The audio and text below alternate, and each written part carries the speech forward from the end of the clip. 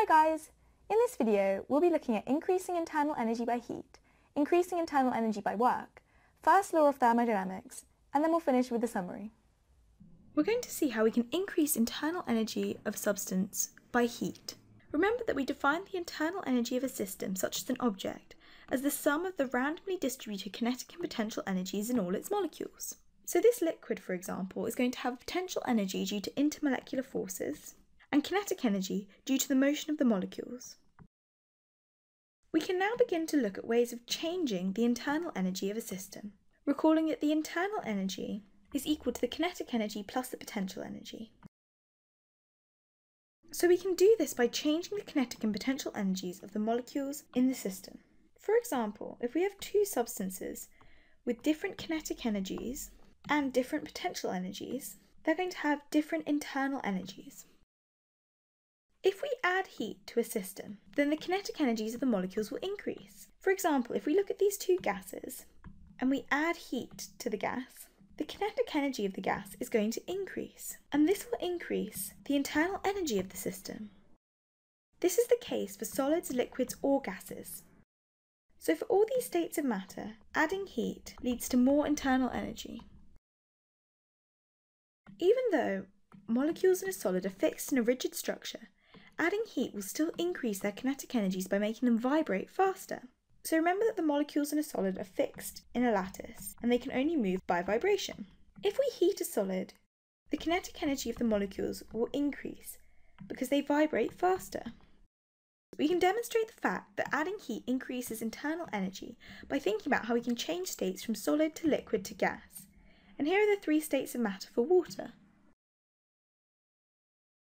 We know that the kinetic energies of molecules in a liquid or a gas are generally greater than that of a solid. So as we move from solid to liquid to gas, the speed of the molecules increases, and so do the kinetic energies of the molecules. Therefore, if we were to transfer from solid to liquid to gas, we must be increasing the internal energy. So changing from solid to liquid or from liquid to gas means we've added internal energy. One method of moving from solid to liquid is to add heat to raise the temperature. So when we add heat to a solid, we can change it to a liquid, and thus, by increasing the temperature, we have changed from a solid to a liquid. Adding heat to ice will make it melt into liquid water. So here you can see in a saucepan that solid ice has been melted to liquid water, and this is caused by a temperature increase due to heat being added to the ice. And adding heat to a liquid can also turn it into a gas. So if we add heat to a liquid, we increase the temperature and turn it into a gas. For example, continuing to add heat to a liquid water will eventually cause the water to boil into steam and become a gas. So here we can see that liquid is becoming a gas. And this is because there's been a temperature increase due to heat being added to the liquid. This makes it clear that we can increase the internal energy of a system by heating it to raise the temperature. So heating it increases the temperature, causing an internal energy increase.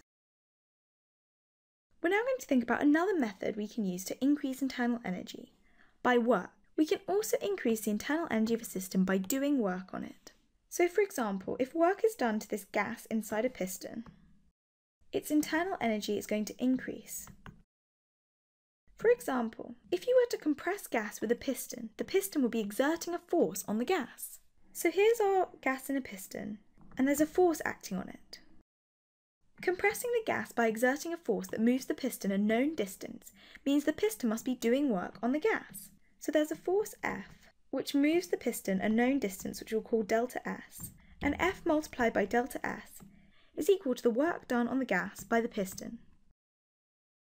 By conservation of energy, this energy from the piston doing work must be converted into some other form. So the work done on the gas is an energy input to the gas. And in fact, the work done by the piston on the gas goes into increasing the internal energy of the gas. So you can see that as work is done on the gas, the kinetic energy of the gas is going to increase, and therefore the internal energy of the gas increases. We're going to use what we've learned about increasing internal energy to define the first law of thermodynamics, We've seen that you can increase the internal energy of a system by adding heat to it or by doing work on it.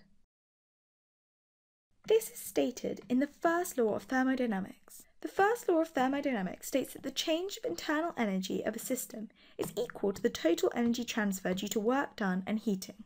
So the internal energy increase is equal to the energy transfer due to heat plus the energy transfer due to work done. This is effectively a statement of conservation of energy. It says that the total energy is equal to the energy we had before plus the energy input.